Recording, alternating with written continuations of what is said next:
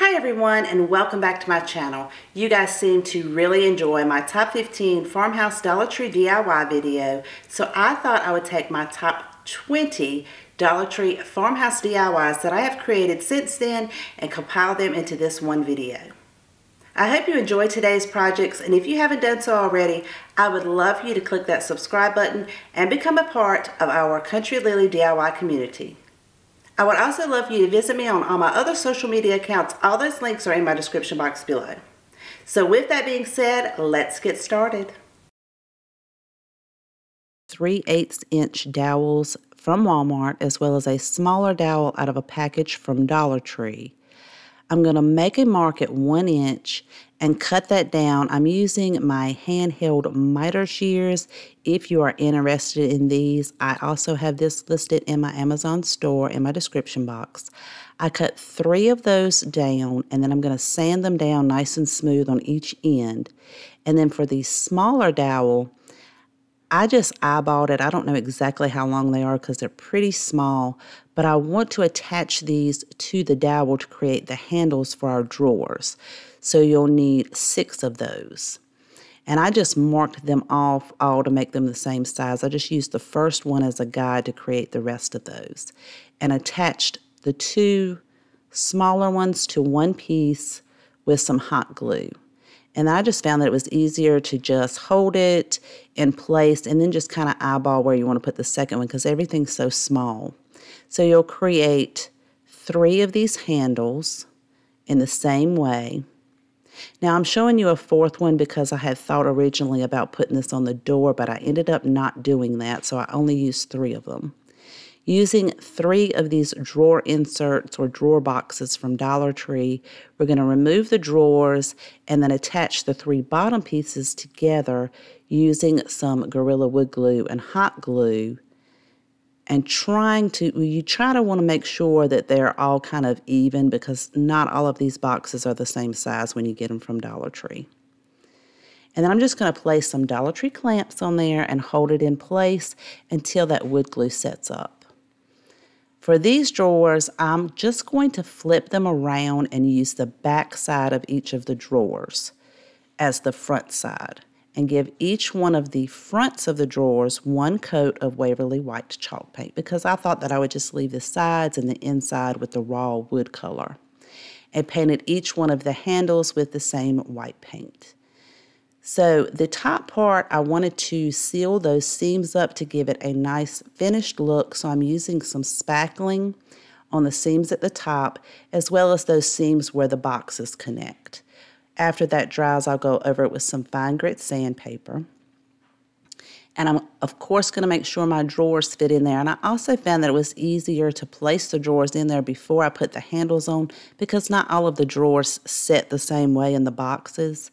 That way I can use my eye to try to make sure everything is level, as well as a ruler to try to get those handles to go evenly across. Now I can remove those drawers after I remove all those little glue strands, and I can paint this box with the same Waverly White chalk paint. I did not paint the inside of these inserts because I wanted it to have that natural wood color just like the outsides of the drawers, but I did paint the entire outside except for the top back part. We are going to be adding something to that. Now we can set that to the side for just a minute and use 2 of these Dollar Tree wood trays. And I am measuring the center side on the inside of each of these trays and making a line. So you'll find the center on each of the sides for both of the trays. And then using 8 of the Dollar Tree wood cubes, we're going to make 4 sets of 2 by attaching 2 of those end to end with some Gorilla Wood Glue and hot glue. I did not use the tumbling tower pieces because they were too long to fit down evenly inside these trays. Now I can attach these to the inside of the tray right below the line that we just drew using the wood glue and hot glue. So each tray will have 1 on each side. And this is going to create a shelf in the middle of the tray. And if you're placing it right below the line that was already drawn, everything should be nice and level. Using some of these jumbo craft sticks from Walmart, I'm going to cut the rounded end off of one side and then make my mark for the other side to determine how long I need that one to be, and then cut another one just like that so that we can cover the front part of these wood cubes up, and it'll have a nice finished look when we're done with it. And I'm going to attach that again using the wood glue and hot glue. For the top and bottom of each one of these, I'm going to use some giant craft sticks. Again, these come from Walmart. And I'm going to cut the rounded tip off just like I did the other craft sticks and hold that in place to determine where I need to cut that down. And you can just use some plain scissors to cut those. So you'll want to create 4 of the same length so that you can place one on the top and one on the bottom of each of these shelves. And I'm going to again use the wood glue and the hot glue. And I always like to try to make sure that mine is going to fit before I glue anything down. And now you have this really cute shelf, and you'll do that right on the bottom so it'll have a nice finished look so that when you're looking at this piece, you don't see those wood cubes at all. Doing that for both of those trays. Now I'm going to attach these side by side. Just try to make sure that everything stays lined up at the top and the bottom so that when you put this piece together, everything will sit flat and flush like it's supposed to. I didn't like the way the handles were showing at the top and the bottom of the trays. To cover that up, I'm using some of these jumbo craft sticks. And it will take 3 across the top for the width, so it'll really be 2.5. So I went ahead and cut 3 of those down to cover up that first top part of the tray. Then I can glue 2 of those down, and for the third one I can hold that in place and make my mark underneath that with the pencil, and then trim that excess off with my scissors. And then of course make sure that everything's going to line up before I glue that down with my hot glue. Then I will do the exact same thing on the top of the other tray and just try to make sure all those craft sticks line up. I cut 8 of those jumbo craft sticks to cover up the handle at the bottom because we're going to glue the bottom part to the other shelf, so you only have to cover up the top of the bottom of the handles and then flip it over and cover up the top, the bottom of the top of the shelf, if that makes sense. And you don't have to have all 3 craft sticks like we did at the top, just 2 so that it will be nice and covered up. Using one of these rectangular wood plaques from Walmart, I believe they were less than $1, remove that staple on the back, and I'm using some of these quart paint stir sticks from Lowe's to create the outside frame of our door. Now the middle piece sticks out a little bit further on this plaque than the front and back piece, so that is what I'm using as a guide to cut the top and bottom pieces of this paint stir stick, and then I hold it in place, make sure everything's going to line up, and then I can glue that top and bottom piece down before I glue my sides down or take my measurements for my sides. And again, I'm using that outside center piece as the guide, so everything will look nice and even when we put everything together. Then I'm going to use that same method to measure those side pieces by going to the outside edges. And then I'll cut those 2 long side pieces down and glue those in place before we create our X for the middle of our barn door. To create the X in the middle, I'm going to take one of those quart stir sticks and kind of just hold it from corner to corner, and then use my pencil to kind of go by the lines on the outside frame so I'll know where to cut these. And I can just cut that with my scissors. And if it doesn't fit perfectly, you can just go back and trim a little bit more off. But once you know everything's going to line up, you can glue that first piece down so you'll know where you want to place your second piece. And because I don't want them to kind of overlap, I want everything to be flush, I'm going to cut the outside corners first, by using the same method I did for the first side, just using the pencils and kind of going by those outside edges. And then once everything lines up, I can draw the center section to be able to cut that out. And then I can glue those two pieces in after I make sure everything's going to fit and line up. And again, I'm just using the hot glue to glue all of that down. Make sure you get all your glue strands off before you do any kind of painting. Using 4 of those Dollar Tree wood cubes, I'm going to drill a hole completely through all 4 of these. And you want to make sure it goes all the way through because this is how your door is going to be able to move from side to side. So this is the top part of the shelf. We're going to attach one of the wood cubes to the outside corner and make sure that your holes are going from side to side. And then we can attach the other wood cube to the other corner. So you have the front of your shelf facing you and you're attaching your wood cubes in the very front where the opening is on your trays. To attach the cubes to the back of the door, I'm going to hold the door to the front of the tray and make sure everything lines up so that I can mark where the next cube goes so I know that it won't go any further than that outside cube when we slide the door from left to right. And then once I have that marked, I'm just going to use some hot glue to attach that right where we just drew. Again, making sure your holes are from side to side so when you put your rod in there, everything will slide back and forth. So now the door can't go any further than that outside cube. We're going to do the exact same thing on the other side, so that when everything gets together, your door will be able to move from left to right. Now we can paint it. I'm going to paint this with the Waverly White chalk paint. This does take 2 coats. And I did paint the entire piece, front, back, sides, the door, the top of the tray, everything. I wanted to make sure everything was painted. Again, if you don't like distressing, you can skip over this part, but I did distress this with my gray chalk paint all the way around this piece, as well as those drawers, and really emphasizing on those handles as well to kind of bring those handles out.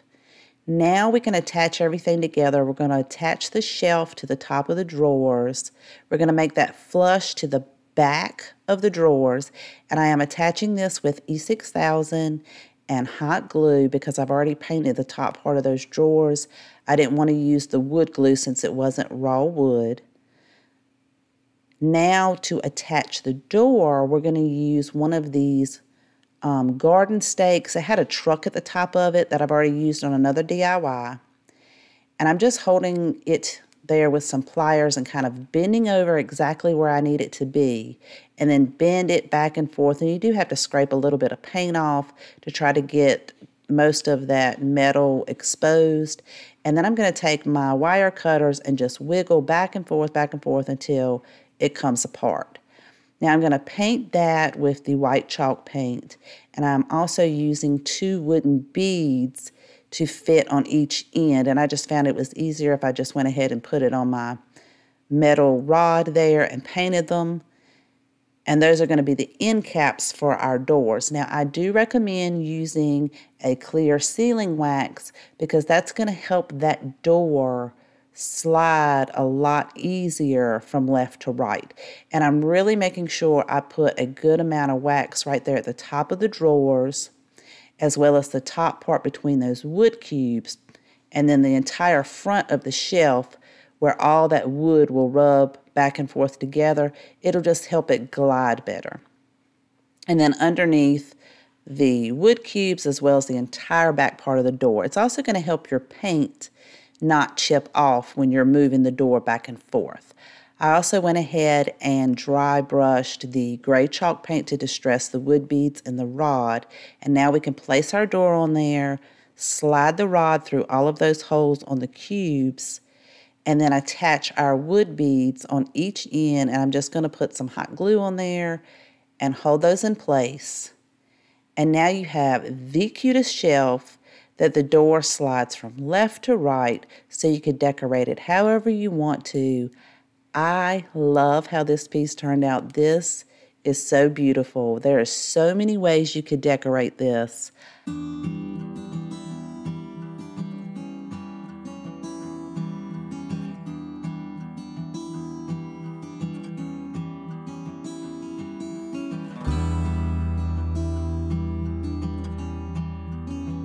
I picked these up at Lowe's. You're going to need 1 pack of 3, which is like 98 cents, and then 1 extra one. Using 3 of these same size signs from Dollar Tree. I'm going to begin by taking the painter sticks and I'm going to cross them over to make an X. So I'm just going to overlap one on the other. Use one of the signs and line it up with the outside corners of the painter sticks to the outside corner of the sign. Hold that as level as possible and then make a marking so I'll know how to cut my angles. Using my hand miter shears, they're a little bit difficult to use. I do have to score it a couple of times until I'm able to cut those end pieces off. But it's probably because this wood is a little bit thicker and harder to cut than just regular softwood.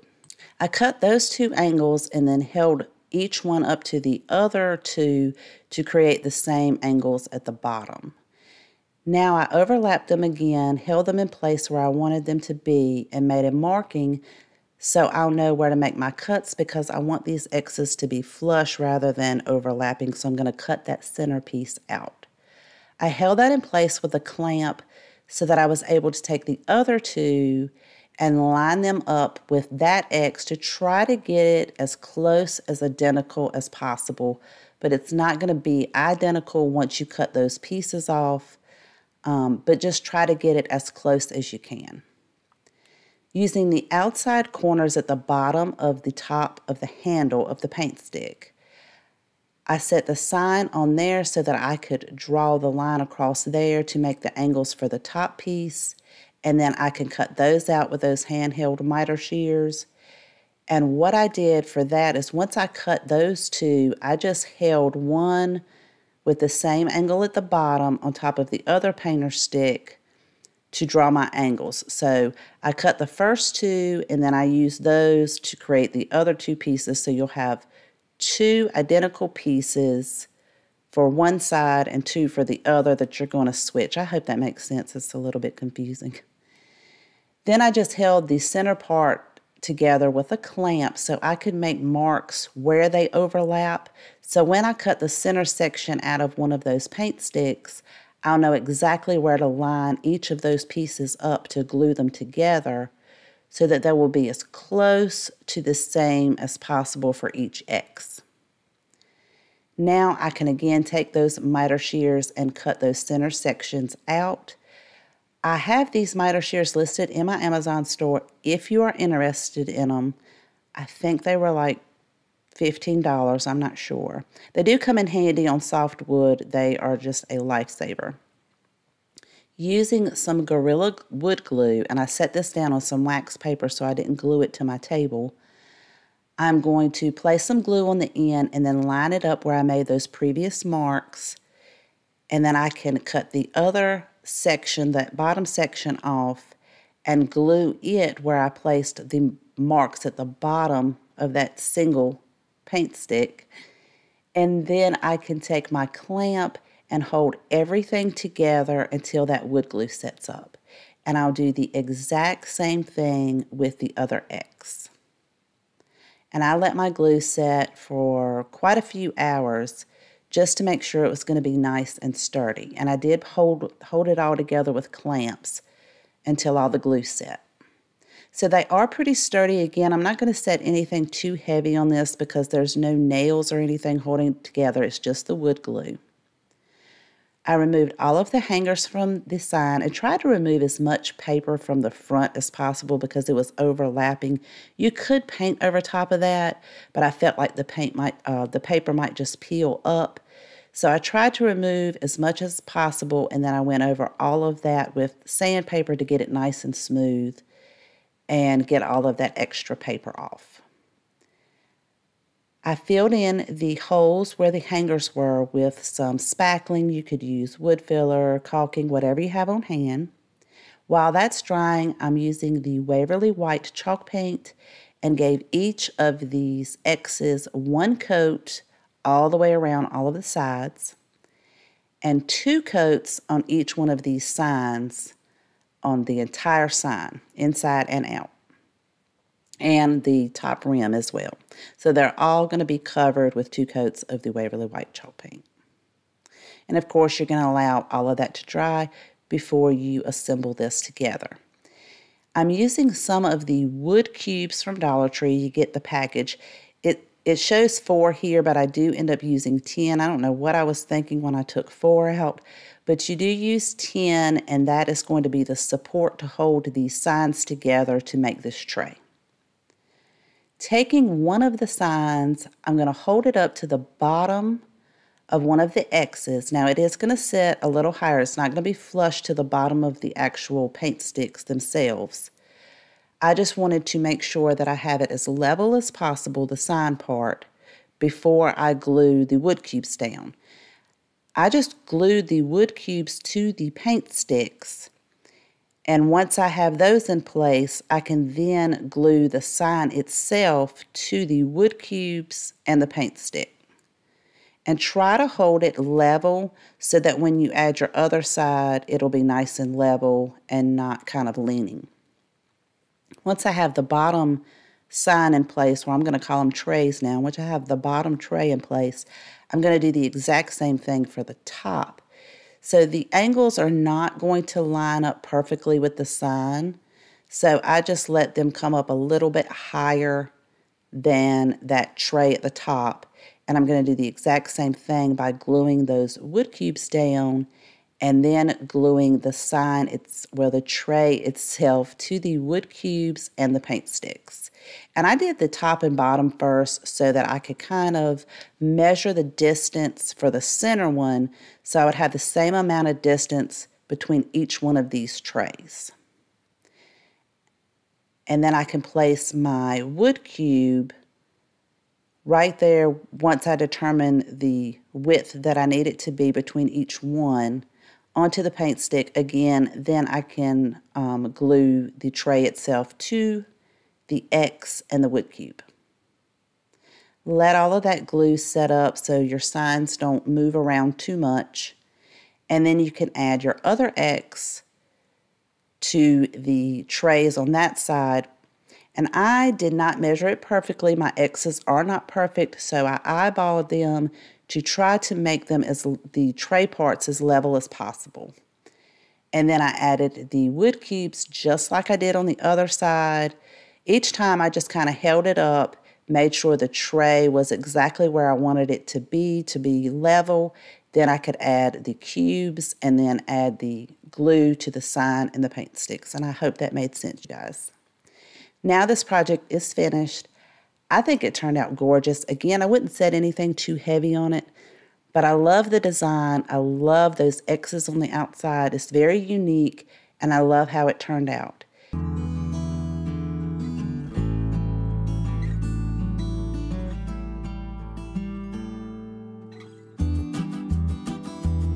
Starting off with 2 of the wood pallets, again, you could find in the Dollar Tree Plus section for $3 a piece.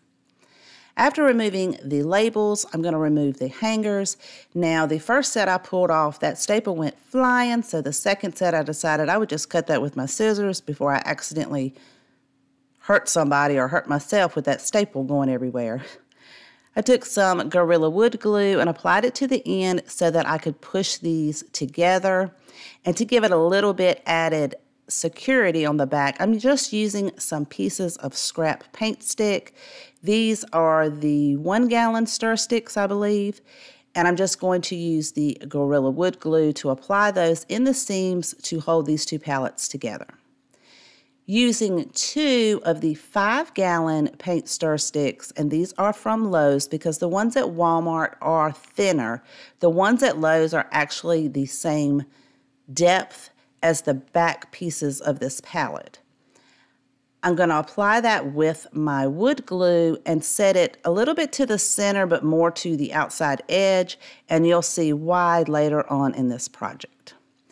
Let that glue set up, and then I can take my antique wax made by Waverly and go over this entire piece. So I did make sure that I got those pallets where you could see the back part of the sticks from the front, as well as the top and bottom edges. And I'm just taking a dry paper towel and smearing that in and lightening it up just a little bit. So when you use the wood glue or whatever type of glue you're using, just make sure that you have wiped any of the excess off before you use the wax, because the wax will not stick to the glue and it will just leave it a little discolored. Now I made sure I painted the back, the sides, and everything because I like everything to have a nice finished look.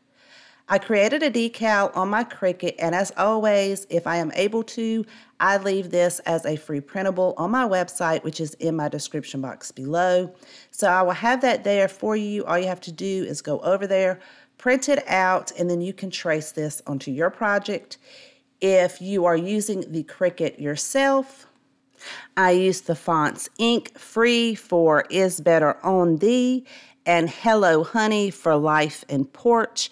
And Hello Honey is a free font that you can get from dafont.com.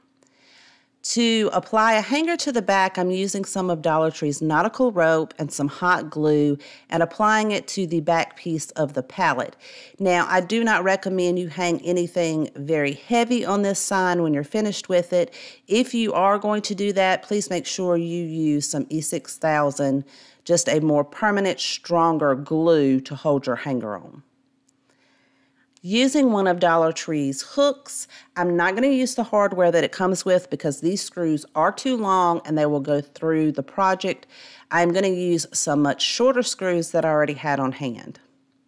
Now this is where those paint sticks come into play because I wanted to make sure that everything was lined up and even on the back and it didn't set down further because you have those two middle pieces in the back of the pallet holding that together. I'm just pre-drilling a little pilot hole. I'm not going through the wood, just something so that I can start my screws when I apply this hook to the back of the sign. I made sure that I had just the hook showing so that only the hook will show from the front of the sign, and then I'm going to secure those in place with my smaller screws that I already had on hand. Now you have a really cute porch sign that you could hang anything you wanted to on. I think this is so adorable.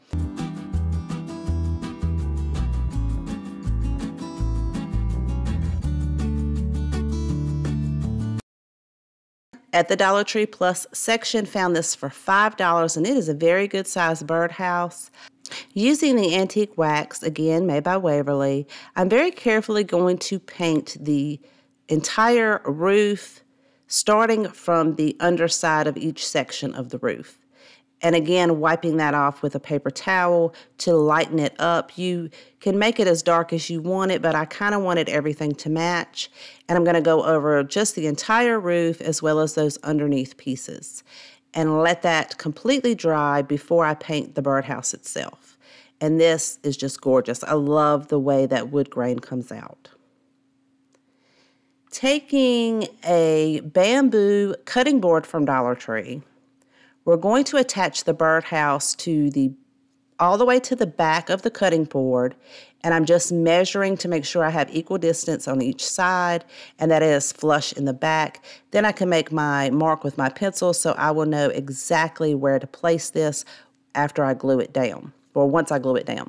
Using some E6000 just because this cutting board, it has a little bit of a very smooth feel to it. It's not, completely raw wood. I wanted to make sure that it would stay together, so I'm using the E6000 rather than wood glue. And then I'm also using some hot glue to hold it in place. Very carefully, I'm going to give it 2 coats of my exterior white paint. Again, you will want to make sure you put a protectant on this if you have it out in the weather. I'm going to have mine on a covered porch, but you do want it to have that protective coating so that it will last for a very long time. Using this sign from Dollar Tree, I went over this with some sandpaper because it's not real wood, and I wanted to make sure that my paint adheres to it very well. And this took, I think, 2 coats, and then a few little spots took an extra coat just to cover up that dark green. Using another bamboo cutting board, We're going to paint that in the same white color. And again, I painted all of these pieces, the entire pieces, except for that long sign. I didn't paint too much. I only put one coat on the ends because you're not going to see those end pieces. I measured this to the center of the cutting board and made a mark with my pencil so I know exactly where to place this sign when I glue it down. And I did the exact same thing on the bottom part of the cutting board that has the birdhouse on it, using the other end of the sign to make sure I could find the center. Now that I have my marks in place, I'm going to set that all to the side and use 4 of the tumbling tower pieces and then 2 of those wood square pieces that you can get from Dollar Tree. I'm going to glue 2 of the tumbling tower pieces end to end and another set of 2 in the exact same way. And then I can add my square pieces to the top and bottom of one end. And this is where the tumbling tower pieces are like they're standing up like a skinnier side. You'll see in just a minute what I'm talking about. We're creating some little flower boxes to go beside our birdhouse. And I'm just applying all of this together with some hot glue. And then you want to make sure you wipe all of that glue off before you use your antique wax, again, because that wax will not stick to the glue. So I created 2 of these so there would be 2 flower boxes that we can attach after they're dry right there on top of the cutting board, 1 on each side of the birdhouse. And then it just really brings out the roof color since this is the same color. And then I can glue those down in place using some hot glue. And then to give it a little bit of greenery, I'm going to use some boxwood greenery from Walmart. And I'm clipping off just the top little pieces, like a little tiny piece of the branch. And I'm hot gluing that down until I get those flower boxes nice and full. And then add a little leaf here or there just to make sure they're nice and full on both sides. Once I have all of that done, we can assemble this piece. And I'm going to be using some E6000 again and some hot glue. So I'm putting a really, really good amount of that E6000 right in the center. And then I'll go around that with my hot glue. I try not to mix them together because they don't seem to work very well if you put the hot glue and the E6000 together. I'm going to hold that up under the birdhouse, let the hot glue set up, which is just going to take a minute or 2, and then we can add the other cutting board to the bottom, which is now going to be the base of our birdhouse. Of course, you're going to want to let your E6000 set up for several hours before you put this outside to make sure everything's nice and sturdy. To give it a little added extra cuteness, I'm going to take one of these decorative wheelbarrows that you can find at Dollar Tree, and I'm just going to set mine on the front. But you could use a dab of E6000 to hold it in place.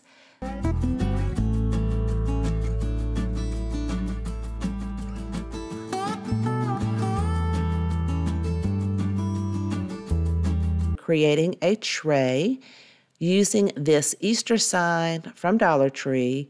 I just removed the rabbit and the hanger. And then I'll try to remove as much paper as possible. This actually came up fairly easy. What I couldn't get off, I made sure that I sanded those edges so that it was nice and smooth.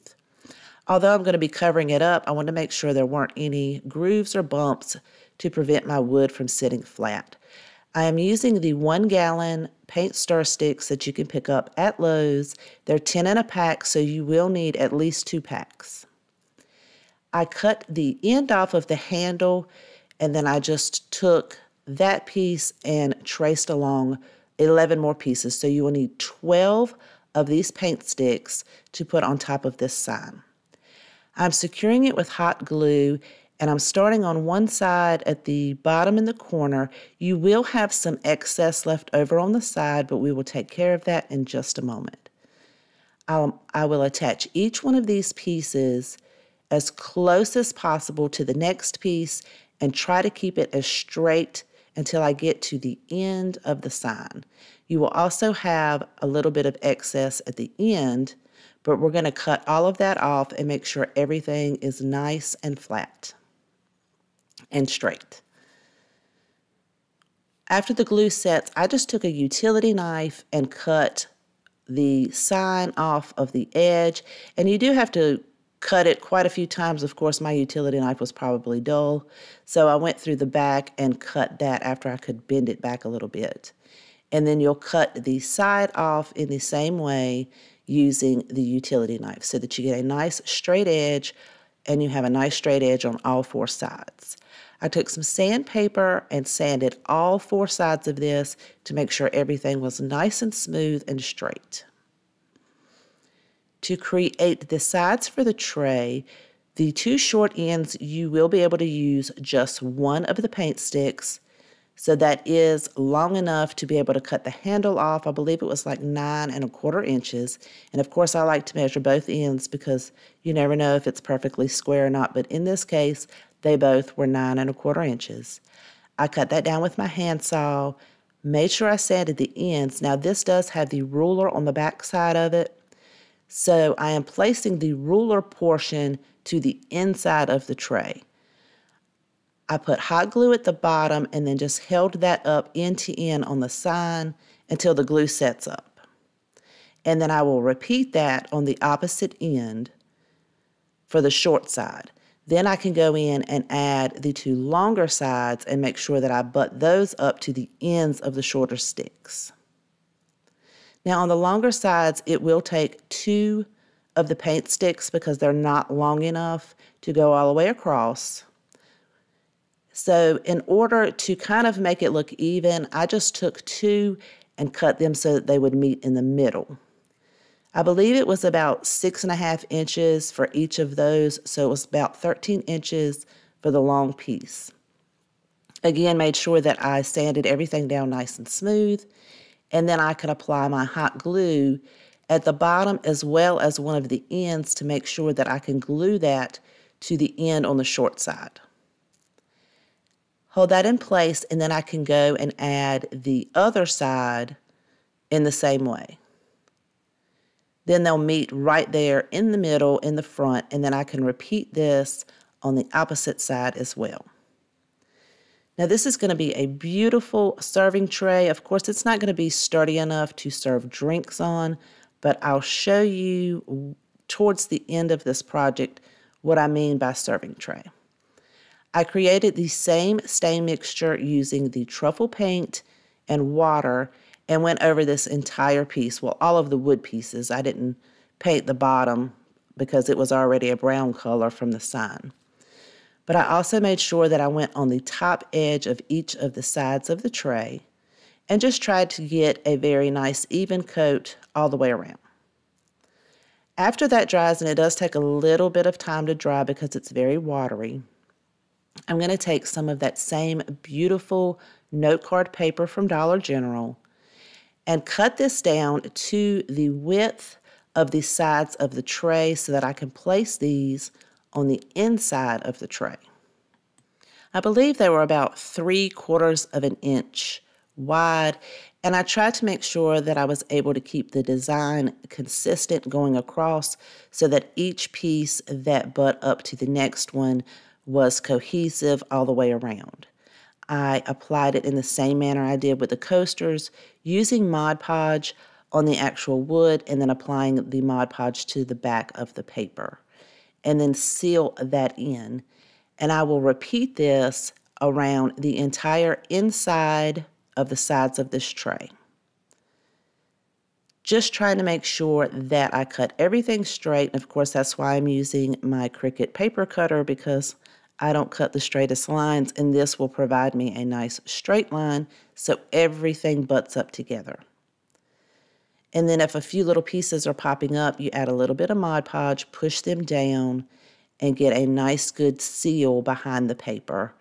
And then you will have to cut the end piece to match and flush up with the corner. After all the paper is applied, I go over that to seal it in with the Mod Podge around the entire pieces of the paper, as well as I will complete the inside of this tray on the other 3 sides. Now you have a beautiful tray that you can serve snacks to your friends that coordinates beautifully with the coasters, and you can also use this in your decor all year long. Using 6 of these square wood planks from Dollar Tree, take one of those and cut it directly in half so you have 2 even pieces. I'm going to use hot glue at the bottom of one of the halves and apply that to the side of one of the wood planks. Now I'm using hot glue for video purposes. I do recommend you use wood glue to give you a really long-term sturdy hold. I added a bead of hot glue on the back side of that short half piece and applied the next square to that. So it looks like we're creating dividers. Repeat that with the second half, adding it to the sides of that square, and then we'll add one more square to the end. So you have 3 full-size squares and those 2 half pieces in the middle to create dividers. Once that third piece is in place, take another one of the squares and apply the glue at the bottom, and we're going to add this to the end. So you'll have 2 full-size pieces on each end. And you do have to hold it in place for a little while to let that glue set up. Try to keep those end pieces as straight as possible, but if they lean, that's okay. We can fix that in just a little bit. Measuring from the outside ends, and I can't remember, but I think it was about 14 inches, I am using the 5-gallon paint stir sticks from Walmart this time. I usually get mine at Lowe's, but I picked these up at Walmart. They don't have the rulers on the side, so that was perfect for this project, but they are a lot thinner than the ones you pick up at Lowe's. I am making markings on the side so that I know where to apply my glue. I don't want to go above those marks when I put my hot glue on, because I'm going to stain this piece as well. Then I can attach that bottom piece and hold the outside edges as straight as possible to line everything up. Then I'm going to take the next piece and apply it to the top of the crate. So you're going to need 6 of those paint stir sticks for this project. I am applying the top piece so that when I add the middle piece, I can create equal distance between the two. And at this end, this is where you can hold that piece out and really make sure that you get it straight so everything's nice and square. Then I can add my centerpiece and try to keep it with equal distance. Otherwise, you could measure it, but it's such a tight fit. I mean, it's not a whole lot of distance between the two. So I just tried to eyeball it and make sure I had the same amount of distance between the top and the bottom. And you'll repeat this on the opposite side. And then you're going to have the cutest little cubby tray with these dividers in it. Once I get that last piece in place, I am going to stain this piece again using the same stain mixture that I used in the previous 2 projects, which is the truffle chalk paint made by Waverly mixed with water. Now I did put this one a little bit darker. I added a little bit more paint to it to bring out that wood grain effect. After it has completely dried, I am going to add a decal that I created on my Cricut to the front of this tray, and I did make sure I stained this entire piece, inside, outside, the bottom, the ends. I just like to have a very nice finished look. I have this as a free printable, this entire piece, because we're going to add the decal to each of the paint sticks on one side. I have this as a free printable on my website, which is in my description box below if you are interested. You could certainly print this out, trace it onto your project, and use a chalk marker or a white marker or anything to transfer this on.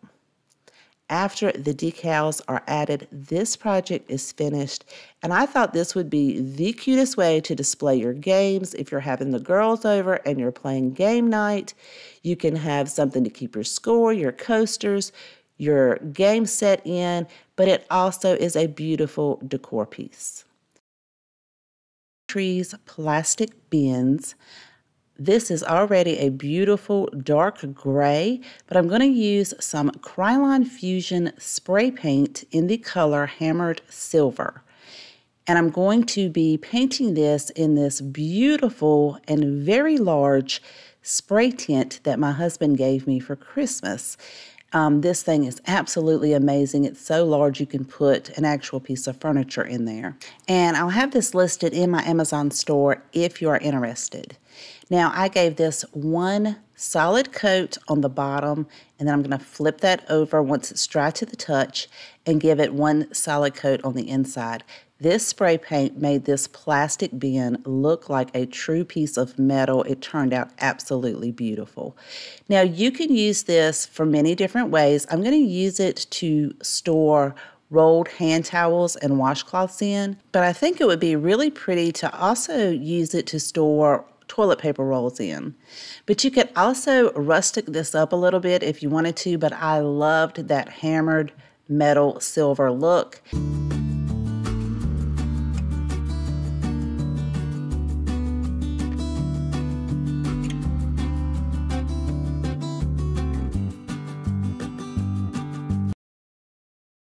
Dollar Tree's garden dishes that measures about 10 inches in diameter and 2.5 inches deep. I'm going to give this 2 thin coats of ivory chalk paint on the front and back of this bowl. Once that dries, I'm going to take some antique wax and go over it to create a faux wood finish. So using a chip brush, I'm going to dab it into the antique wax and then go in circular motions around the outside of the bowl. So you want to go in one continuous stroke in the same direction, but I'm going in the circle so to create the faux wood grain. Then taking a dry paper towel, you can drag it very lightly across the antique wax, and it's going to create depth and dimension in the color. Now you can remove as much wax as you like to make your bowl lighter. I, however, wanted mine to be darker, so I am going to repeat this 2 times to create a nice dark finish. You can also lightly drag your paper towel in wavy motions to create that wood effect. Allow that antique wax to thoroughly dry, then flip it over and repeat the same process on the inside of the bowl. I'm just going to take the brush and move it around in certain directions to create that faux look. Once your antique wax has completely dried, go over it with a clear sealing wax to seal that in and prevent that from chipping off of the plastic container.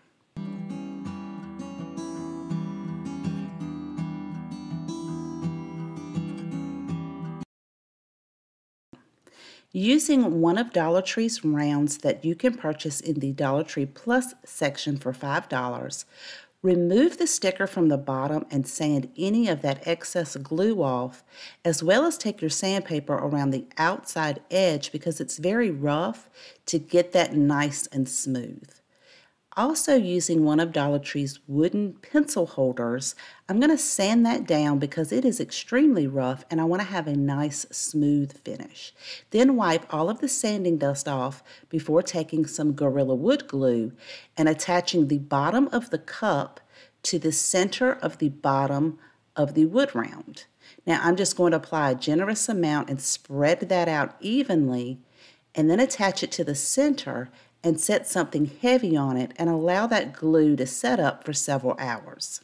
I want to be able to use mine as a true cake stand and not just for decorative purposes. I'm going to be using some butcher block oil, which is food safe. Stir it before and during the application. Using a lint-free cloth, I'm going to apply this to the entire piece, including the inside of that cup because the wood was so dry. Now, as I'm applying this, it is going to bring out that beautiful wood grain finish. You can allow that to dry and add additional coats. Just read the label that the manufacturer recommends for drying time in between coats. Now, once mine has dried, this was such an easy project, but I love how it turned out. I love that true wood grain and the fact that it is food safe. In Dollar Tree's servingware section, you can find these beautiful designed, very thick plastic bowls as well as their glass bowls. These sell, I believe, either 2 or 4 for $1.25. I'm going to attach the bottom of the smaller bowl, the glass bowl, onto the bottom of the plastic bowl using E6000 and a couple of dots of hot glue. I'm going to go over this with some rubbing alcohol to remove any debris, glue strands, and fingerprints. Allow that to dry, and I'm going to give this 2 coats of Rust-Oleum's spray paint in the color Slate. This is a beautiful gray finish. I also made sure to paint the inside as well as the rims. Now I'm going to be using 2 different metallic paints. One of them is a metallic brushed silver, and the other one is a metallic gunmetal gray. I'm also using a chip brush so that I can blend the 2 together. I'm going to start off by applying the brushed silver and then go in and add the gunmetal gray. Then I could take that chip brush and blend the 2 paints together. I started on the bottom of the bowl because I've never tried this technique and I wasn't sure how it was going to turn out. But I am loving how this color is really coming out, especially that brushed silver. I continue to use that method around the base of the bottom of the bowl, applying the 2 different paints and then blending them in with the chip brush. Once that paint dried, I'm going to flip it over to the outside edge and take that brushed silver and go over each one of those lines to really bring those out, as well as the bottom part of those lines where the grooves go down. I'm going to take the gunmetal gray and brush in between those, and then take my chip brush and kind of blend in the middle. I still want those outside indentions to really stand out. It is really giving this a gorgeous finish. I did that around the entire outside of the bowl, the rim, and then for the inside I did the blending method just like I did on the base. After that coat dries, I'm going to take some water and add it to the brushed silver metallic paint, thoroughly stir that together, and take a piece of sponge, dab it into the watered silver paint, dab most of it off onto a paper towel, and then I'm dabbing this into the inside just using a pouncing motion up and down to create an oxidized look. So the water mixture has a lot of bubbles in it, and when you take that sponge and pounce it up and down onto your bowl, it leaves these tiny bubbles, and then as they dry, it just gives it this beautiful oxidized look. And now it has a beautiful vintage look. I am extremely happy with how this project turned out.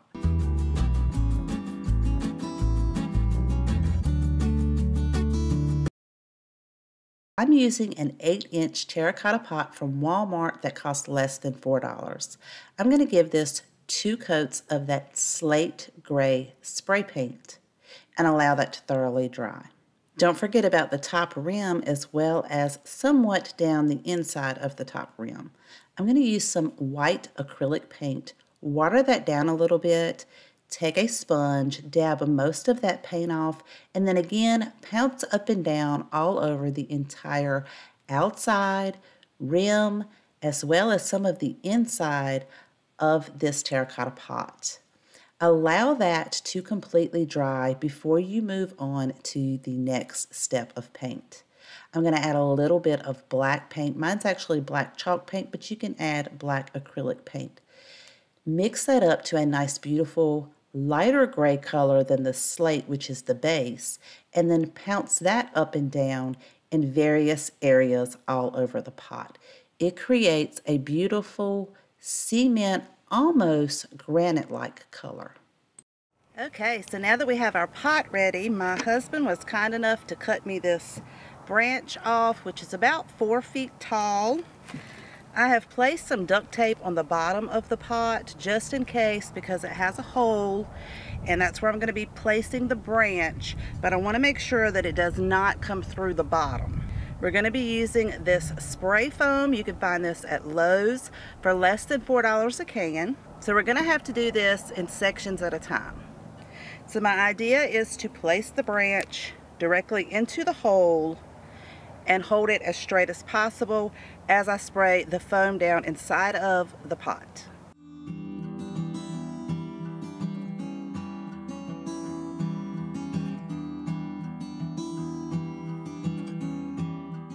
Okay, it's still setting up, so a couple of things that I would recommend if you recreate this project is make sure you have two heavy objects to put on each side to hold the branch in place, because it takes a little while for that foam to set up. And also you can mist water on it to help speed the cure up. It's going to take quite a while for this to cure. Okay, so it's been about 15 minutes, and as you can see, it is standing up on its own. It's not completely set. I've put way too much foam in there because it is expanding, so I would recommend that you would put maybe half and allow that to expand. I am going to have to trim this off with a putty knife to get it kind of even so that I can put my moss down on top. But I do also recommend that you wear gloves, because this is very sticky.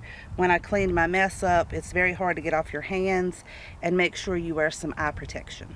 Now that I've trimmed some of that excess off at the top of the pot, using some hot glue and some green moss, I'm going to apply this to the top as well as the bottom part of that branch.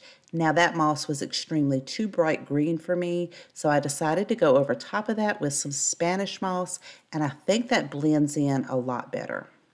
Using some of these olive branch picks from Walmart, they sell for $3 a piece.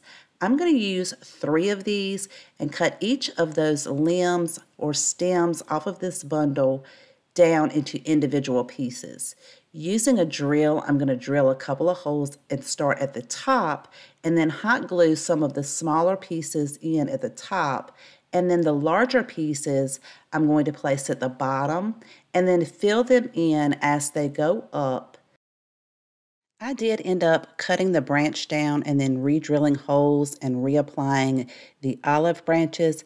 Now it looks so much better. I love how this project turned out, and I hope you guys like it too. Using 2 of these wire baskets from Dollar Tree, they measure 3 inches by 8 3/4 inches by 2 inches. After I remove the tag, I am going to use matte black spray paint made by Krylon. Take these outside and give them one good coat all the way around. I am also using 2 of these glass jars that look like milk jugs from Dollar Tree and some black chalk paint. I get my black chalk paint from Dollar General. I love this stuff. I'm going to go over the design in the very front with the circle and the wording, as well as the top and bottom rim for both of these jars. I'm going to allow that paint to dry thoroughly, and then I'm going to take some white chalk paint, which is the Folk Art White Adirondack, and I'm going to go over this entire jar completely with 2 coats, allowing it to dry in between coats. I also paint the top rim as well as down inside of the rim a little bit and the bottom. And I'm going to do that for both of these jars. Now once they're dry, this is how it looks. You can still see the design, but I want to bring that out. And I started off with my sanding sponge. It's a very fine grit, and it was not bringing the design out as much as I wanted it to. So I took a 150 grit sandpaper, and I'm going to go over this design very carefully and bring out the wording and the circles. And then I'm also going to go over the top rim as well. It's just going to bring that black chalk paint out. So we're just removing that layer of white chalk paint to reveal the black layer. And I'm going to do the exact same thing for both of these jars. And they turn out so gorgeous. I am in love with how these turned out. I'm going to use some twine and wrap this around underneath the top rim a few times. And I'll take this jar and then set it down inside of the basket. So it's going to rest at the bottom of the basket. And then I'm going to hold my finger in place where the twine is in the front. And I'm going to take one end, feed it underneath the rim of the jar, through the back, around the center part of the basket, and then feed it back through to come underneath the rim on the opposite side of the jar. Once I have that in place, I'm going to hold it again in the front, and I'll take the opposite end. So it's going to wrap right around that center piece in the back. Take the opposite end, pull that through just like I did the other side, wrap it around that center piece in the back, feed it through, and make sure it stays underneath the rim of the jar. Once I have both ends in the front, I'm going to tie that very tightly, and then I'm just going to make a simple shoestring bow. And then once I have my bow made, I can adjust the length of the bow at the top and make sure everything's nice and tight. And then I can trim off the excess twine. I'm going to take that excess twine and create a hanger at the top of the basket. On the backhand side of the two outer wires, I'm going to double knot this on each side, pull it really tightly, and I'm pulling it tightly as I go. Then I can trim that excess off at the hanger. And I'm going to do the exact same thing for the other basket and jar. So you've got a nice hanger at the top, and then this is how it's attached on the back. And these turned out so beautiful. I just put a few florals in there. I love how this project turned out, and I hope you guys like it too.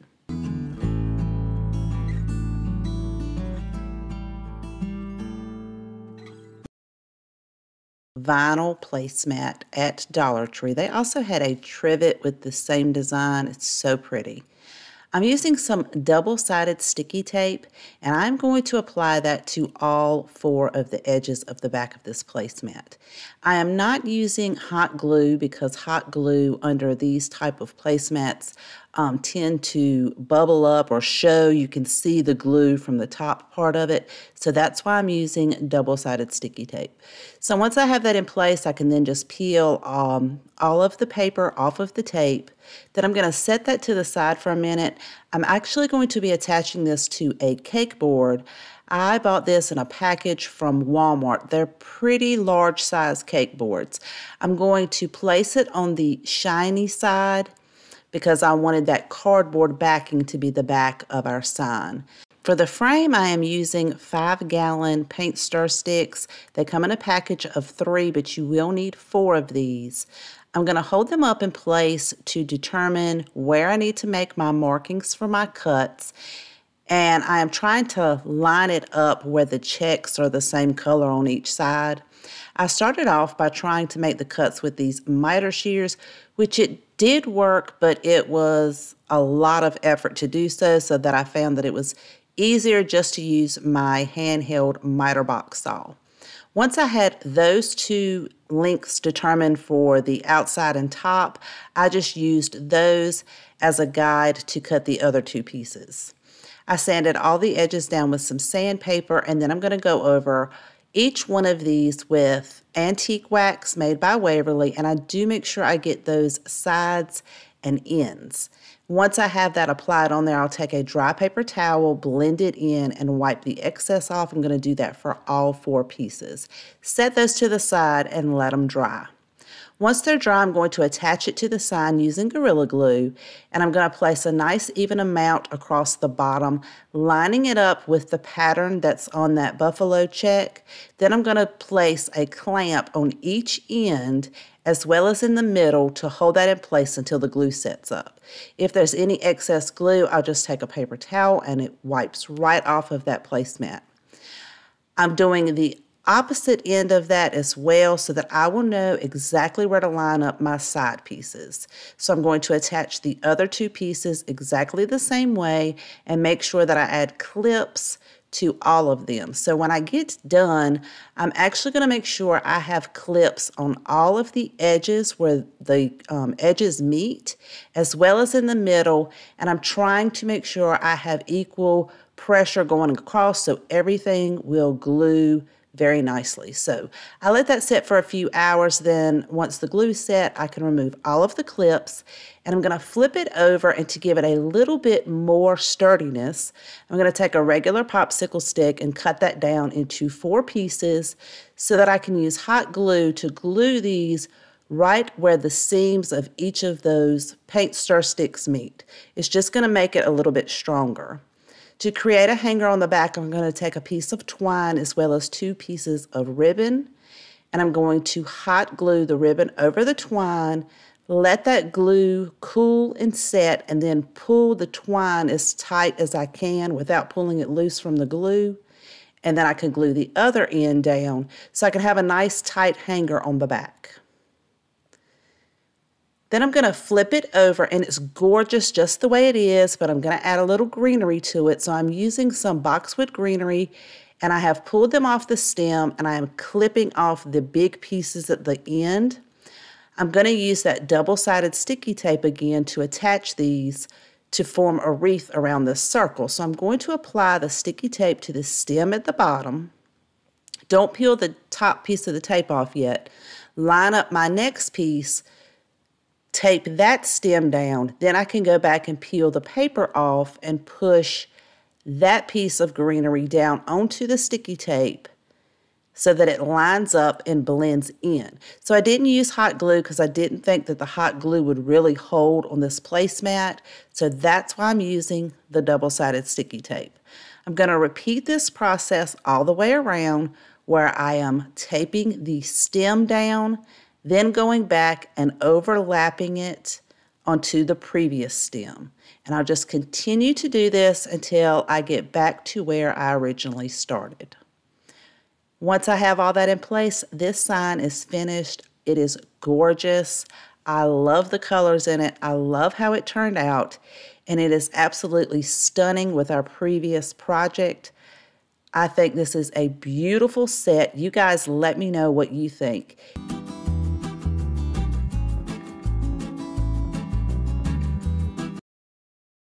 These 14-inch wire wreath forms, as well as some burlap ribbon. I think this ribbon came from Dollar General. I'm going to flip it over to the back side, use hot glue so that I can hot glue the ribbon to itself, and I'm using that little spatula tool to keep from burning myself.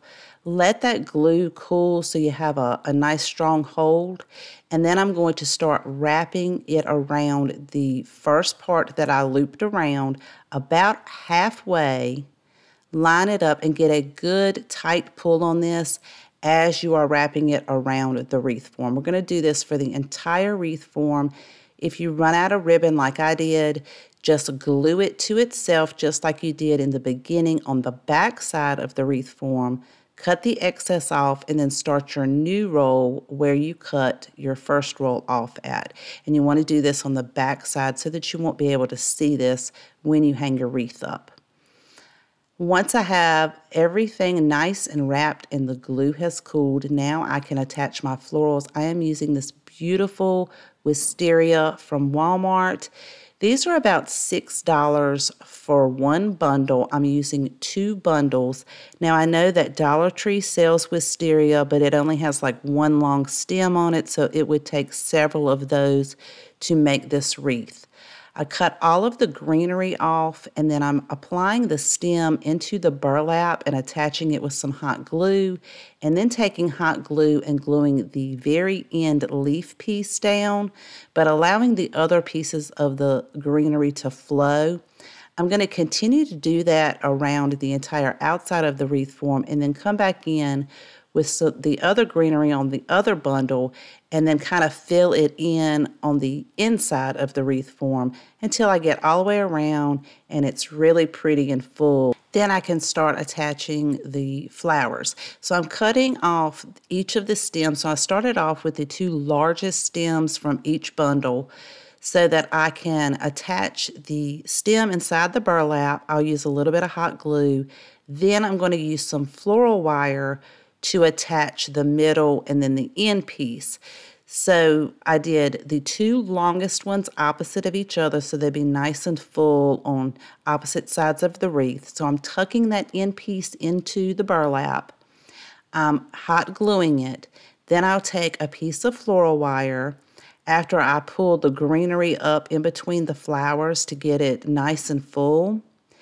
I'll take that floral wire and bend it over so it creates a loop on one end, and then feed that down in between the stem of the florals through the burlap and then pull both of those pieces to the back side, and then I'll twist it really tightly, cut off the excess floral wire, and then I'm going to tuck that down very carefully so you don't poke yourself into the burlap so it does not scratch your door or surface or wherever you're going to hang it from. Then I can repeat that on the end piece of that long one, and then I can take these shorter stems and continue to go around and fill this wreath in, repeating that same process with the hot glue and the floral wire. And as I'm going, I make sure that I am pulling that greenery up in between the white flowers so everything blends in really nicely. You'll continue to do that until it's nice and full and fluff everything out. And then this wreath is finished, and I love how it turned out. It is so pretty.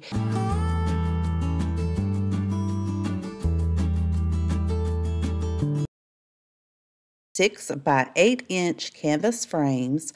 I'm going to remove the canvas by using my Arrow staple remover. This thing is a lifesaver. It makes removing these staples so easy. I have this listed in my Amazon store in my description box. If you are interested, you just slide it right under those staples and it pulls them right out. Once I have that canvas removed, I will save the canvas maybe for a project later on. I only need the frames, and I'm going to do this for 4 of the canvases. I do hold them all up together to make sure they are very close to the same size. They're not going to be the perfect same size. Taking the smallest one out of the 4, I'm going to flip this over where those holes where the staples are now facing me, and I am using these ruler sticks from Lowe's. You can get a pack of 10 for $1, and I am going to make my mark across the top of the canvas and then use my handheld miter shears to cut that down. I also have that listed in my Amazon store if you are interested. So it's going to take 5 of these ruler sticks to cover the top, and it will be some space in between them. I'm using some wood glue to attach the ruler stick to the top of the canvas where the hole parts are, where the staples were. And I like to start on the 2 outer pieces, and then I can leave the same amount of distance in the pieces in between. So I'm using some Dollar Tree clamps to hold that in place and then wiping the excess glue off. I'll do that on the other side the exact same way, and then I will repeat this process for each one of these sticks in between. So once I kind of know exactly where I want them to be and the spacing is pretty much the same all throughout, I can glue each one of these down, place the clamps on them, and if I have any excess glue, I will take a paper towel and wipe that off because I am going to be staining my piece, so I want to make sure that that glue is removed. I'm going to take the other 3 frames. Now the 2 outside pieces, I am facing the staple holes to the inside, and then the other piece, the staple holes will be to the outside. So this is how I'm going to attach them together, the 2 longer pieces to the ends of the other piece. If that makes sense, you can kind of see what I'm talking about because it sounds a little confusing. I'm going to attach those using wood glue, just put it up to the other end. Again, the staple holes on the left-hand side, they are facing inward, and then the staple holes on the other one are facing me. And this is going to make more sense as to why I'm doing that in just a minute. So I'm going to place some clamps on there, hold it in place, make sure everything is flush and even, and then I can do the exact same thing on the other side by adding the wood glue and the clamps. So now this becomes, those 2 longer ones are going to be the legs of our shelf, and that top piece will be the top part of the shelf. Now that the wood glue has dried on this piece, this is going to be the second part of the shelf. So what we're looking at here is I'm just going to place that and eyeball it to determine how high I want that to be up on the legs of the shelf. And then I will make a mark on the inside corner of each one of these pieces so I will know exactly where to attach it. So once I get that in there, I'm just going to take some hot glue to hold it temporarily in place so that I can do a more permanent fix to it. So this is just going to hold it there until that glue sets so that I am able to get all 4 of those sides glued together. Then I'm going to pre-drill it with a very small drill bit so I can place a finish nail in there, because I know that that hot glue is not going to hold it permanently, so this nail is going to give it that permanent hold. And I'm going to do that for all 4 corners by pre-drilling and then adding my finish nail. So all 4 sides will have those finish nails. That is the bottom shelf. And now we can work on the top shelf. So I can remove all those clamps, take those same painter sticks, or ruler sticks. These I want to have a little bit of an overhang on each end as well as the front and back. So I held that in place, made my marking, cut it down with my miter shears, and then I'll use that first one as a template to cut 5 additional ruler sticks. So it'll be a total of 6 on the top, because we're going to place those very close together. We're not going to have any spacing in those. I'm going to apply wood glue all to the top and take each of those 6 ruler sticks, place them on the top, and the wood glue is going to give you a little bit of time if you need to move anything around, but make sure it's nice and straight and you have an equal distance of overhang on each of the sides. And then once it gets tacky enough, I'll flip that over, and I know it's going to need some additional support in the middle, so I'm using a scrap piece of canvas frame that I already had in my stash. I cut it down to size, and then I am using the wood glue on each end and all across one side to glue that in place, and then set something heavy on it, and I actually just let mine set overnight. Once that wood glue dries, I can then take some sandpaper and sand down any rough edges or any excess glue that I may have missed and didn't wipe off, because I am going to be staining my piece. Now I'm staining it with Minwax in the color Classic Oak, but you could paint this, stain it whatever color you like. I just love this subtle hint of stain, and it really brings out that wood grain texture. I'm going to go over this entire piece, making sure that everything gets one coat of this stain. And it also has a polyurethane in it, so it's going to protect this wood. I allowed it to dry overnight, and now you can style it however you want. I absolutely love how this piece turned out, and you can use it for so many different things. You could actually set this next to your kitchen sink and put dish soap, sponges. So you guys, let's get started on our clock project using 2 of these signs from Dollar Tree.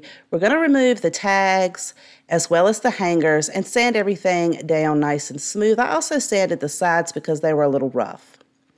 Then I'm going to flip them over and use my square so that I can attach the 2 pieces together using some regular craft sticks. I'm going to attach one at the top and one at the bottom, right where the 2 signs meet, but you want to leave a space right in the middle so that you'll be able to put your clock mechanism. This is just to hold everything together and square as we create our frame for the outside.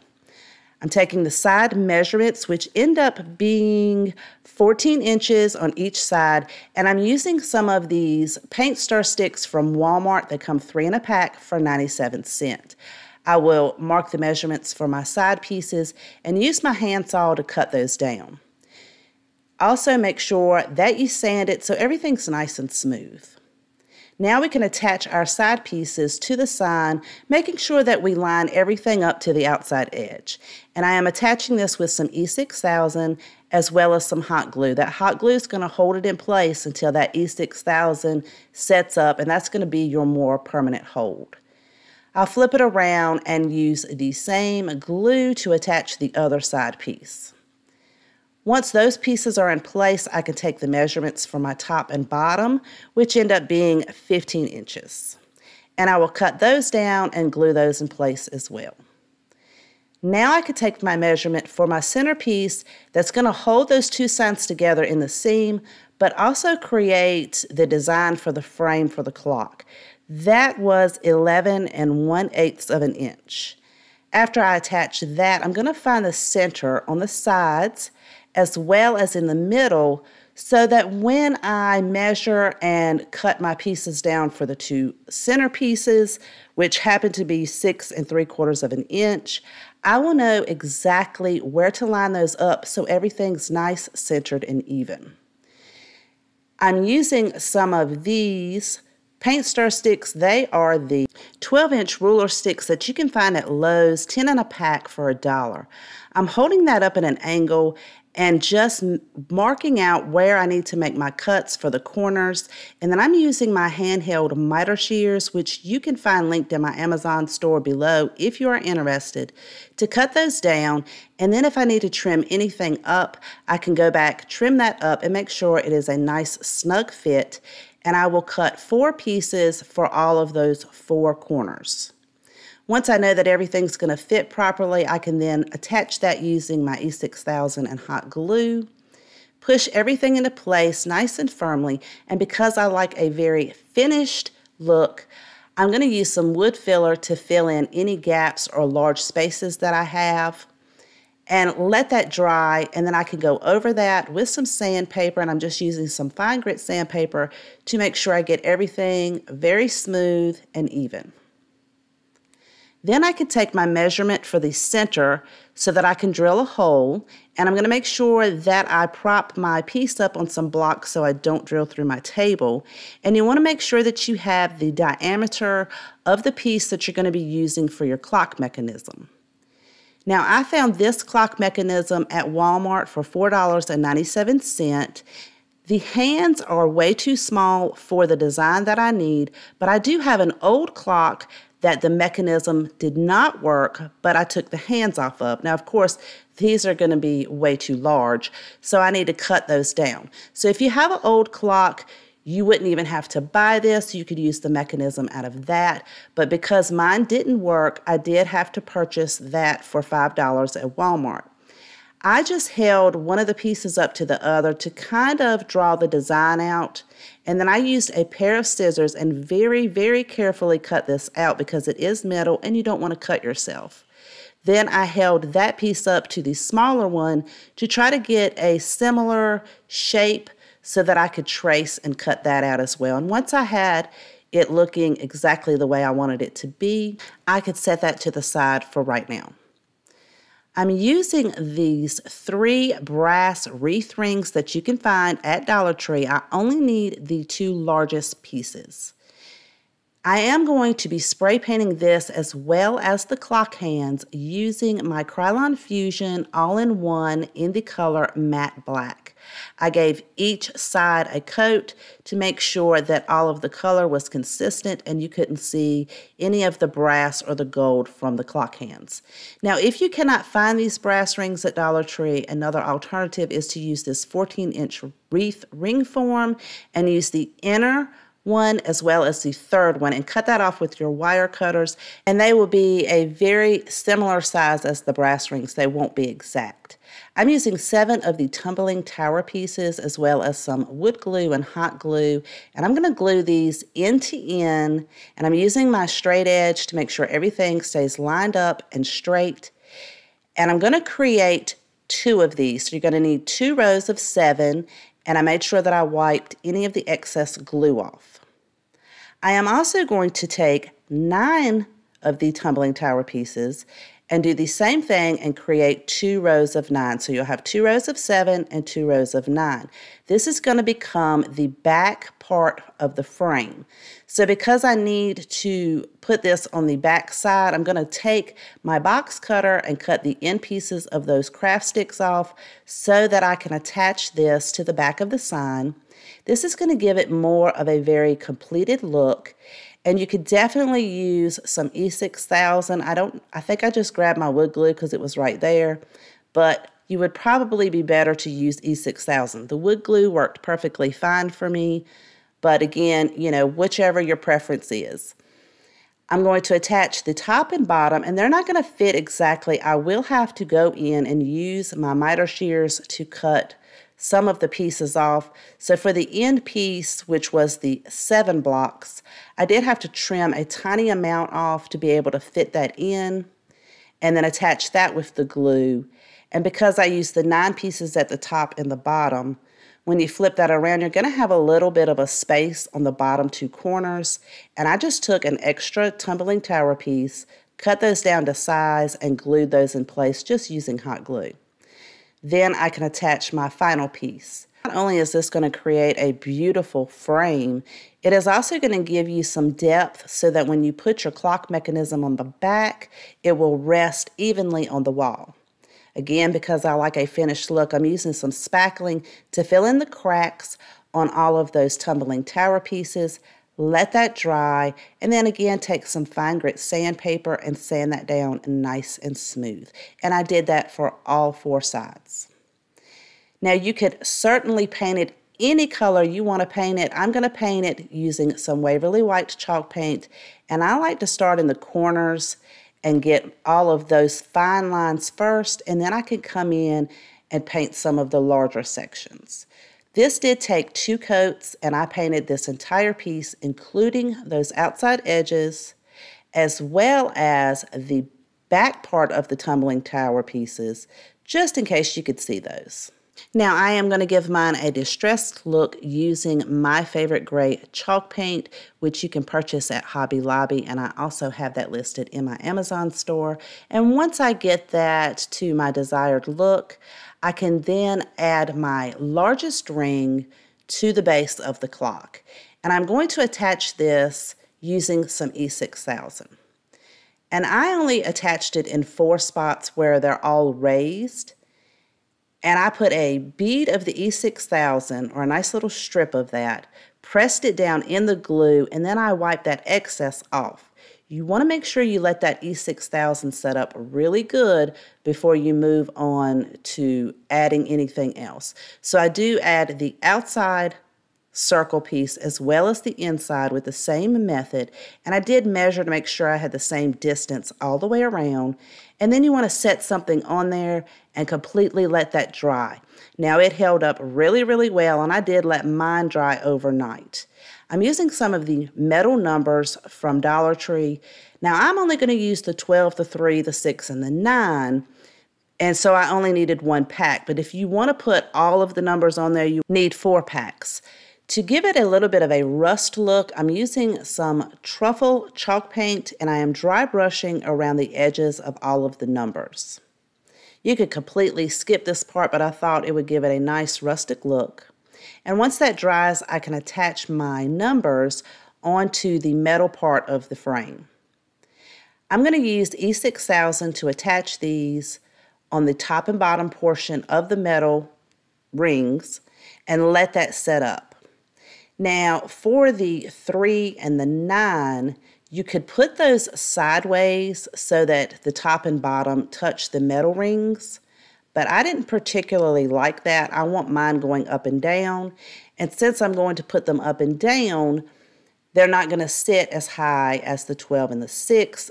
So to fix that, I'm going to use pieces of a regular popsicle stick and cut several tiny pieces down, and then attach that to the back of the numbers using some hot glue so that I'll be able to raise that up. To disguise it a little bit, just in case you could see parts of that from the side view, I will paint those in the white chalk paint. And I'm going to do the exact same thing for the number 9. After all of that paint dries, I can then attach these to the base of the clock using E6000. Again, you will want to make sure that you let your glue set up so that your numbers don't move around. Now, I am completely happy with just having the 12, the 3, the 6, and the 9, but another option instead of adding all the numbers is you could cut down some of the smaller popsicle sticks to the length of the width between the 2 rings, and you could paint those and add those in for the numbers. That is just an extra option. Now it is time to add my clock mechanism and my hands. This is how they look after they have been painted, and mine just snapped together.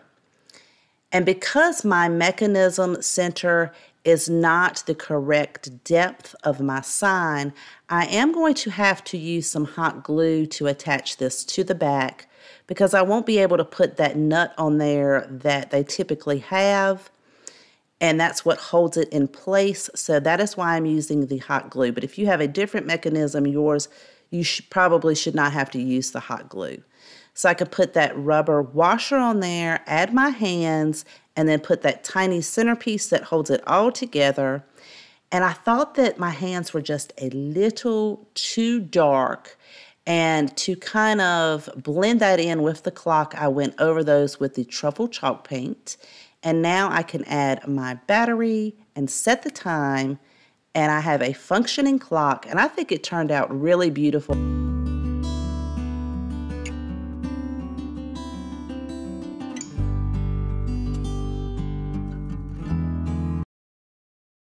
This sign right here from Dollar Tree is simply gorgeous, so we are not going to mess with this side. This can be a two-sided sign if you want it to be.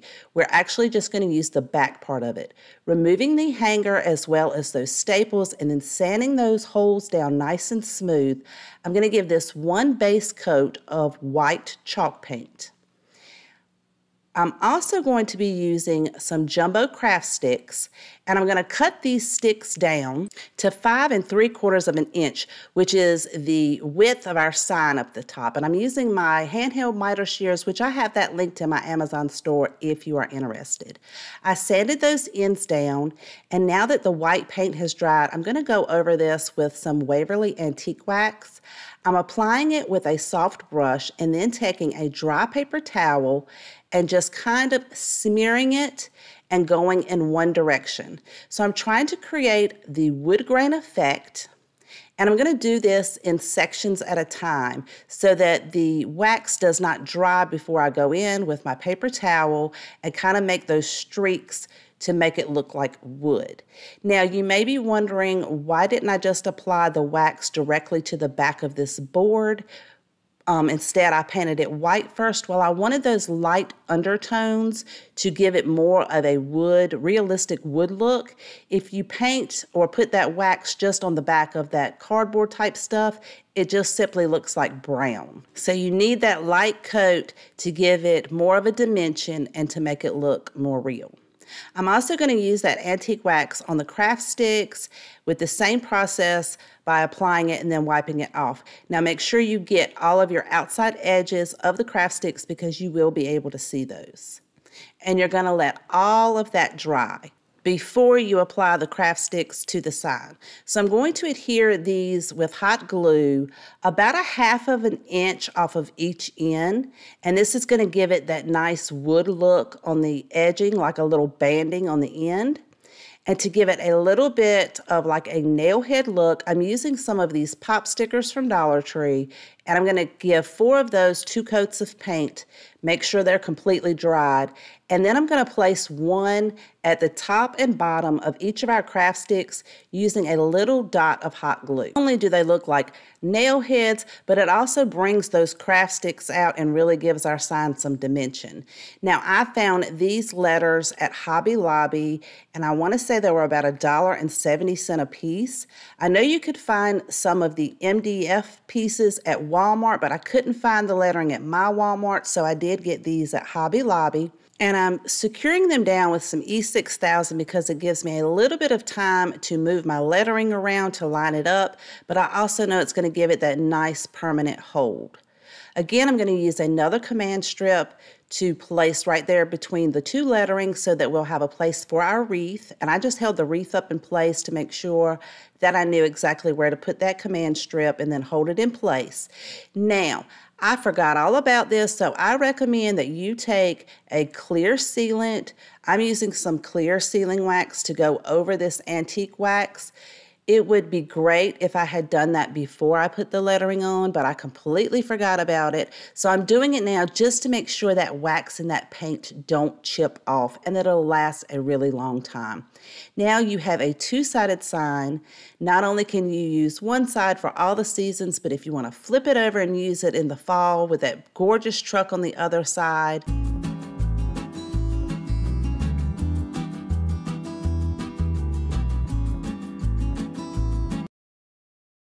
Using 3 of these Dollar Tree signs. They measure 6.5 inches by 6.5 inches.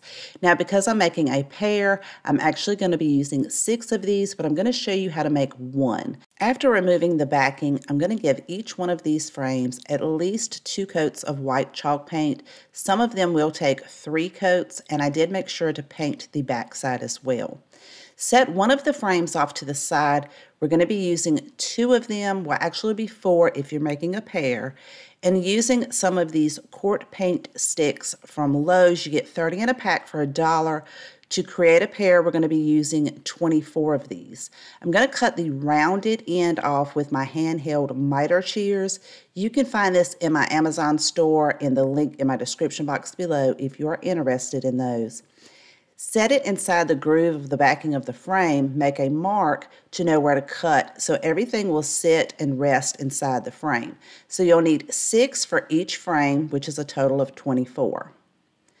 For the other 2 additional frames that will be the centerpieces, we are using this corrugated metal sign from Dollar Tree, so you'll need 2 of these. And I'm going to hold that inside the grooves so that I can cut the side down that has the hanger on. I'm going to make a mark using a Sharpie so that it will rest inside of the frame at the top and at the bottom, and then I'll connect those 2 lines. Of course, I just grabbed whatever was closest to me, which happened to be a level. To cut this, I'm using some tin snips, so you want to make sure that you are very, very careful to not cut yourself, because this tin is very sharp. Once you cut it, the edges will be extremely sharp. So you may want to wear gloves and probably maybe even some eye protection if you're trimming some very small pieces off. I found that it was easier to cut up the line until my tin snips couldn't reach anymore, and then come in from the side and cut that down and continue until I get to the end. Now for the bottom part, we're going to do the exact same thing by lining it up inside of the grooves of the frame, making our markings, drawing our line, and then cutting that down, making sure that everything will fit inside of the frame so that we can put the backing back on. Now before we put the backing on, I'm using some of this scrap wood that I had. It measures about 1 inch wide and it's about 1/4 inch deep. I am going to hold this under the frame, so the front part of the frame is resting on the wood, and then I'm going to draw my angles out from each corner. So I have the wood lined up from one corner to the other. I'll draw those angles out, and then I'm using my handheld miter box and saw, which mine, by the way, is so old and rusty. I think I need to purchase a new one because it's getting quite dull. I'm going to go through and cut all of those angles out for that piece of wood. Once I have those cut down, I'm going to put this back inside of the frame to make sure that it sits inside of it. So it's not sitting in the part that's resting where the back goes back into it. It's actually fitting inside of the frame. So once I know that's going to fit, I'm going to take the same wood, hold it underneath, and go from the other corners, make those markings as well as the marking in the middle, because we're going to cut this into 2 separate pieces so that when we put our X back into our frame, everything will sit flush with the wood piece that's already in there. Again, I'm going to cut all of these down with my handsaw and place them inside of the frame to make sure everything's going to line up and that everything is going to fit perfectly. Again, because I'm making a pair, I am going to create 2 of these. So once I have both of those cut down, I'm going to take a piece of sandpaper to sand all those rough edges out from all the end pieces that I have just cut. And then I'm going to create a stain. I'm using antique wax, and I'm going to mix some water. So it's about a 1:1 ratio of water to wax. And I'm going to shake that very thoroughly, and it's just going to give us like a very light, watery, thin type stain. I'm using a lint-free cloth to go over each one of our paint sticks that we have cut down. I'm doing the front and the sides, as well as the other wood pieces that we cut out. Again, make sure you get those sides because you will be able to see those. So as they're drying, we're going to take the picture frames and we're going to use a foam brush and the same water antique wax mixture, and we're going to apply these to the frames. So originally I was going to use a chip brush, but I decided not to because the foam brush was giving me the effect that I was really going for. So you're just going to take a layer of that water mixture and go around the entire frame, especially on those inside edges because you will be able to see that once the project is complete. I only had to put one layer on, and it does take a little while to dry because it is watered down. So just be careful and be patient and allow them to thoroughly dry before you handle them. Now here, mine have already dried, and I'm going to use some clear Gorilla Glue. Now the manufacturer recommends that you dampen the area before you apply the glue. So I'm using a wet paper towel and dampening the side of the frame, then applying the Gorilla Glue, and I'm going to add just a couple of dots of hot glue to temporarily hold that in place so that I can add the frame at the other side. So once I have these two added together, I'm going to place some clamps on there and make sure everything stays flat and even, and then I'll add the third frame to the other side. So this is going to create 2 of our shutters, so each one will have 3 frames. I'm going to place those clamps on there and allow that Gorilla Glue to thoroughly set up. So I let mine set up for several hours. While that's setting, I'm going to focus on the backs of the frames. Now this is not completely necessary, but since the paper doesn't peel off and the wording is a little bright, I wanted to take some regular copy paper and cover up that wording just in case you could see through it. So you'll only need to do this for 4 of the frames because the one in the middle will be completely covered, but the one with the paint sticks, you may be able to see between those paint sticks because we're not going to be gluing those down. So once I have all of that in place, my glue has now set on my frames. I wanted to add a little bit more stability to the back. So I'm going to use my staple gun and staple the seams between the 3 frames. I just added a couple in between each of the frames. Now we can take our paint sticks and apply those in the top and bottom frame. I'm not attaching them with glue. The backing will hold that in there, but that's why we covered the backing up in case you could see in between the paint sticks because they're not perfectly straight. In the middle one, we'll place our corrugated metal piece, put our backing back on, and then we can flip this over and add our wood X piece right across the metal piece. Again, I'm going to make sure everything sits in there flush before I attach it, and I'm going to just add some hot glue to the bottom edge of each of the corner pieces and then glue that down to the sides of the frame. So as you're pushing that down, if you get a little bit of glue that comes out, make sure you go ahead and wipe that off. Then we'll do the exact same thing for the other side. I like to place them inside of the frame as I'm gluing the other piece down so I can make sure the end pieces that cross line up perfectly. And again, I'm putting this on the bottom part of the piece of wood so it doesn't ooze up through the top. So now that I have this together, it has a little bit of weight to it, and I want to add even more stability to make sure these 3 frames don't come apart. So I'm going to take some of these smaller craft sticks that you can get at Dollar Tree and hot glue those in between where each one of the frames meet, so you'll have 4 on the back. But make sure you push them over enough so that you don't see it from the side when you hang your piece up. Of course, repeat this with your other one, and now you have a pair of beautiful wooden shutters.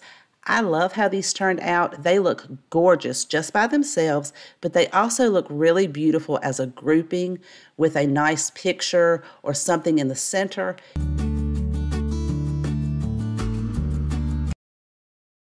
Using 4 of Dollar General's wooden garden stakes. They are 3/4 of an inch square. They sell for $1 a piece. We're going to cut 2 of those down to 24 5/8 of an inch and the other 2 down to 18 1/4 of an inch to create a frame. I'm going to have the top and bottom piece rest on top of the 2 side pieces. So once I know everything's going to be square, I'm going to take a drill bit and drill a hole through the bottom piece into the side piece. And then I can attach this with a screw. So I pre-drilled my hole to make sure that my wood does not split as I put the screw in. I did that for all 4 corners. Now we're going to use 4 of Dollar Tree's very long barbecue skewers. We actually end up only needing 3 of those. I'm going to give each of this 2 coats of white chalk paint. So I painted the entire frame, front and back, as well as each one of those barbecue skewers.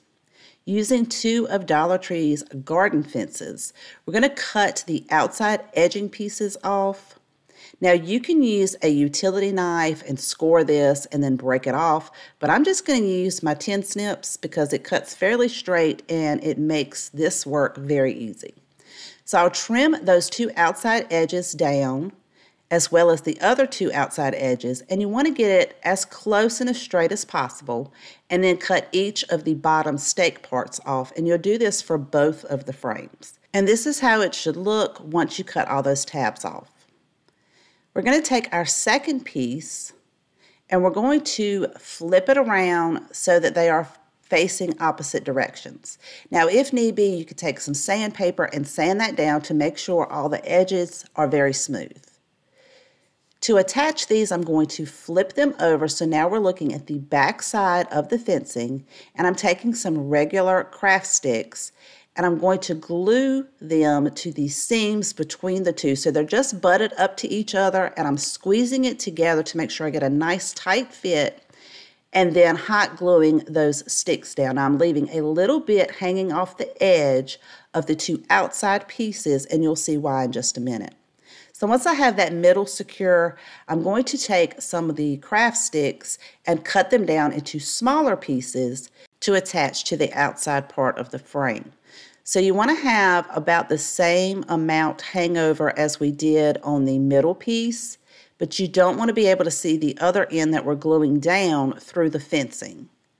So just hold that in place and let the hot glue set up, and I'm going to add 1 at the bottom and at the top, and I'll do that on the other side as well. So you'll have 2 craft sticks on each of the sides, the little 2 small pieces, and then where each of the arches are in the fence, we're going to add 1 in the very center on each one of these, at the top and at the bottom. Again, trying to make sure you have about the same distance for each one of the sticks hanging over from the fencing. Now, once we have all of this in place, I'm going to take my hairdryer, go through and try to remove all of those glue strands, and what my hairdryer doesn't get, I'll go back in and pick those off. Now, I'm taking some black chalk paint, and I'm painting the ends of those craft sticks and the sides just in case you could see those when we put it on our frame. And then again, I'm going to paint the outside edging as well. To assemble this, I'm going to place the fencing upside down, and those little craft sticks are going to rest on the back side of our frame. So once I get everything in there, make sure it's going to fit and push it down. You're going to have a little bounce in the middle, but that's okay. We're going to fix that when we get towards the end of the project. I'm going to lift up and glue each one of those craft sticks down all the way around the frame. And now when you flip it over, it's going to have, like I said, a little bounce in the middle, but that's okay. This is where these barbecue skewers are going to come into play. So I want to put 1 in between each of the seams of the arches, and we're going to create like a faux window. So I'm holding that in place, making my marking, cutting that down, and then I'm just going to set it in there for right now before I glue it down. If need be, you want a nice tight fit, so if it doesn't fit perfectly, just run it over some sandpaper until you can get that to fit in there nice and tight. I did that for the 3 sections where all of those meet, and then I can go in and glue each one of those barbecue skewers down.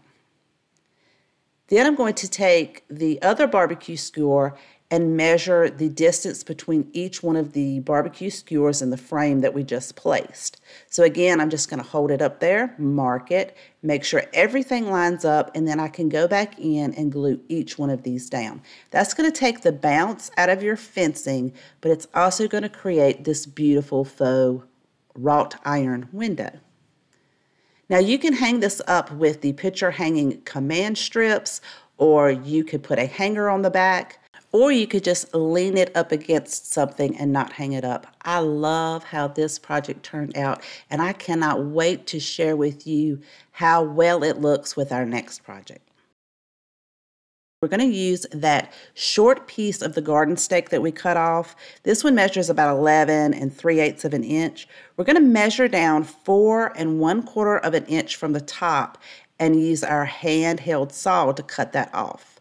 Sand all of those rough edges down, and then I'm using a drill bit and I'm going to drill in the center of that shorter piece on each end. So once we get those done, you're going to try to get it as centered as possible. We're going to drill a hole in the end, not the end with the point, the other end, in the center of that towards the top, and we're going to drill that all the way through. This is how we're going to connect this piece to the shorter piece.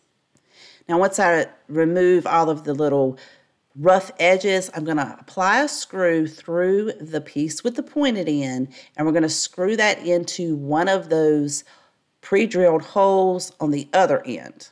So it should be looking something like this, like an upside down L.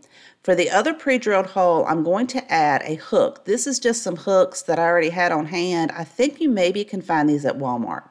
I'm going to hand screw that in. Now you could leave it up or you can leave the hook down. I kind of like it facing up, so that's the way I'm going to leave mine. We're also using 2 of these LED hanging lamps from Dollar Tree. We're going to remove that light bulb piece, and then we're going to tuck our light strand back down inside of that so that we can tape this off because we're going to be painting everything. I just placed some tape in there and make sure that I had everything covered up so when I spray paint this, the paint does not get down inside of that. And I also flipped it over and I'm going to tape off that top piece because I don't want the paint to get down into all of those mechanisms for the light. So I find it's easier to just apply your tape and then flip it over, use a utility knife to trim off the excess so everything's nice and clean with your tape. We're going to be using one of these wired baskets from Dollar Tree. They measure 5 inches in diameter at the bottom and 8 inches at the top. We're also going to be spraying all of this with some Krylon Fusion matte black paint. So I'm making a pair, so I have duplicates of everything. I have it set out with the lampshades and I've taken the hangers off. Then we have our wood pieces that we put together as well as our wire baskets. This is only going to take 1 coat of the black spray paint. Allow that to thoroughly dry and don't forget to flip everything over and make sure you spray the inside piece.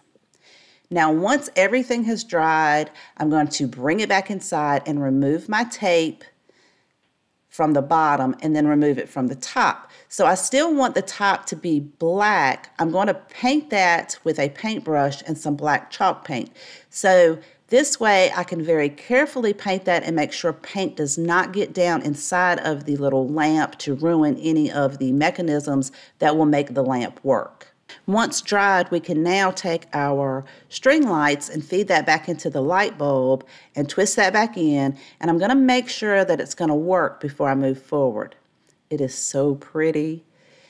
Now, once I have all of those to put back together, it is time for us to make our hanging lamp. So this is the bottom part of the basket. I'm going to set the lampshade underneath the basket and then attach it with the hook or the hanger that came with it into the center section of each of the lamps. Then we can just hang that right on top of the hook that we have on our wood piece. Now for mine, I'm going to hang them up with 2 of the picture hangers on the back, but you could also screw this straight into the wall. And you guys, look how beautiful they turned out for about $2.50 each, and they are gorgeous with our faux wrought iron window. You guys, if you have a favorite project out of today's video, please let me know in the comments down below. I always love to know which one is your favorite. Thank you so much for watching. Please take care, and I will see you next time.